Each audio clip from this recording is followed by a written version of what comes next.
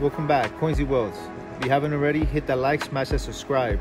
Welcome to the family. I want to say thank you to you guys. 800 strong. Really appreciate you guys. Every single one of you guys, thank you. I'm gonna show you guys a cool, neat little trick on how to weld 1 mm, very thin material.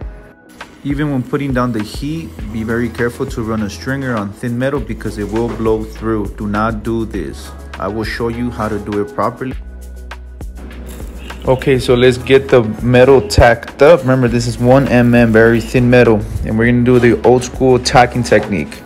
Boom, you tack, you back off, let it cool. Boom, you bring it back, you tack, you let it cool. Boom, you pull out, you let it cool. Boom, you tack, you let it cool.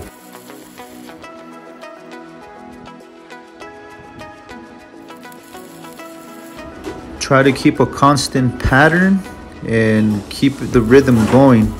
Wait till the end and I'm gonna show you the final results of how this wood looks like. Oh, what do you know? We're here now. Check it out. What do you think? This is for the beginning welder, how to weld thin metal.